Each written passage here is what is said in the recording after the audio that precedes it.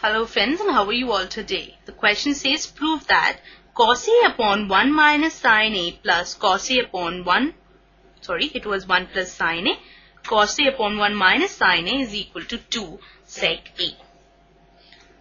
Let us start the solution from our left hand side. We have cos A upon 1 plus sin A plus cos A upon 1 minus sin A.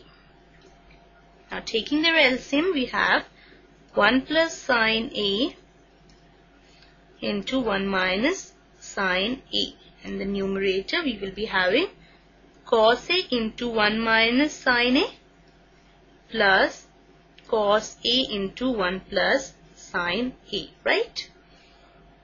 Now on opening the brackets, we have cos A minus cos A sin A plus cos A plus cos A sin A upon, using the identity A plus B, A minus B, that is A square minus B square. Simplifying it further, we have 2 cos A upon 1 minus sin square A. We know that we can write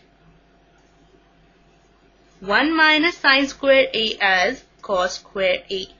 On simplifying it further, we are left with 2 upon cos A, which can be written as 2, and 1 upon cos A can be written as secant A, which is our RHS. So, left hand side equates the right hand side, and hence we have proved the question. So hope you understood it and enjoyed it. Have a nice day.